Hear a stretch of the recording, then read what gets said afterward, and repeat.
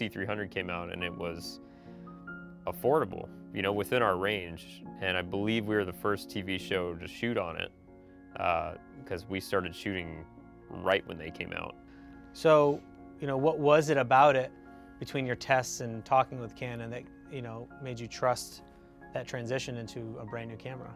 It had a Super 35 sensor, which is bigger than the 4/3 that we were shooting on. That was awesome. Everything looked so much more cinematic, you know.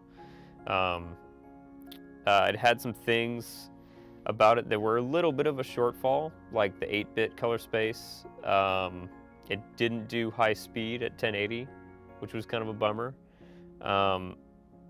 But overall, we thought it would be a great camera for us because you can break it down super tiny. The size of the camera would just enabled us to do so much more with it. You know, we could put it in various forms and just gave us a big range. You know, all of a sudden we can mount it to bicycles, and, you know, in Workaholics we do all kinds of crazy stunts and things like that. Like, we did an episode where we shot it like the movie Crank, and we just had the body with an EF lens, a really deep stop on it, and all the accessories in a backpack, and our operators could be on rollerblades and just go like this everywhere with this camera. And it was really cool. It was a really cool, fresh style we could do for one episode.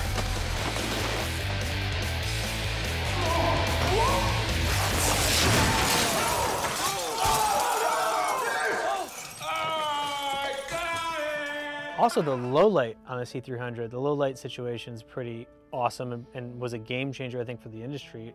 How great was it, you know, working with that?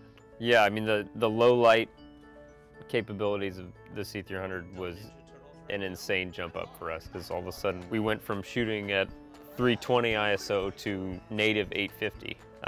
So, you know, night shoots was a lot more attainable for us because we didn't need the big lights that we needed before. We do it with a lot less, and the budget can be pretty tight on Workaholics. You know, it's not a huge budget show. You know, I've gone up to 3200 ISO for a lot of our night stuff, and it looks strong. And that has saved me on multiple occasions, being able to do that with our capabilities.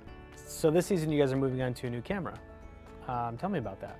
We're gonna shoot the C300 Mark II this time, which is conveniently coming out right at the beginning of our season. Once again, we might be the first TV show again to use it. It's a great camera. Canon let us test one. We love it. You know, the upgrades are pretty much everything we wanted out of the C300. You know, gives us 4K capability, high speed. The dynamic range is even better this time, which I love, love, love.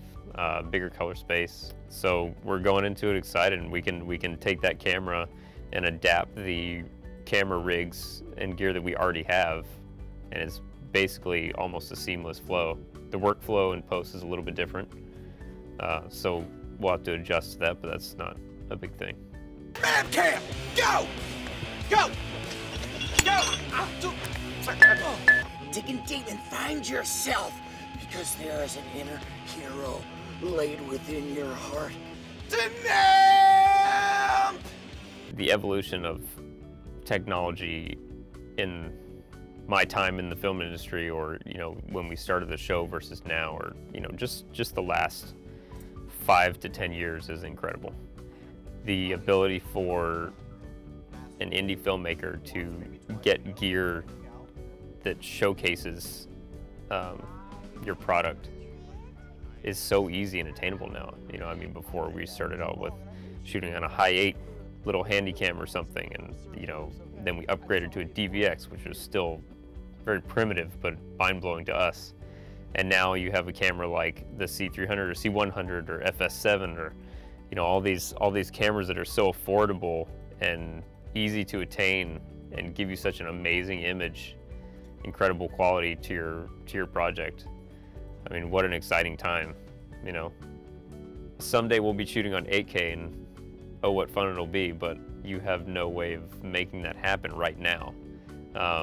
You know, even 4K is a lofty goal still, you know, and a lot of, I'd probably say most people are watching TV at 720 still. I don't get too caught up in technical specs of cameras. To me, it all comes down to what image I like the best. And I don't care if this camera does 4K in this color space or whatever. if I like the image of this other camera at 1080, I'm gonna choose that one because of the way it makes everything look. I mean, it's all preference, but I think people get too lost in the technical specs debate, and they lose sight of the end result, which is what looks the best and what serves your story correctly.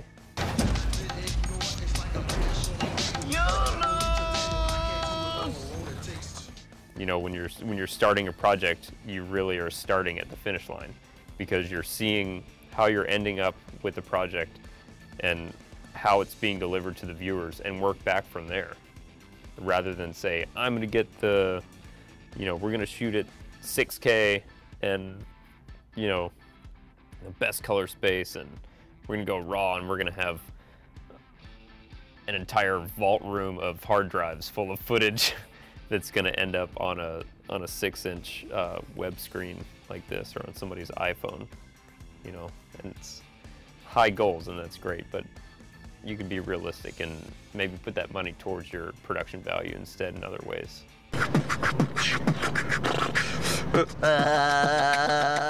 Yeah, I mean, the accessibility to all these great cameras, you know, and then things like ShareGrid, making it so much easier for an indie filmmaker to access that gear without having to go through a rental house, sharing and borrowing from other local filmmakers who are maybe in your same position, trading, making connections with your local community is big, you know. I mean, you never know when you're going to run into those people later on down the road. It's a small world. To be able to have such a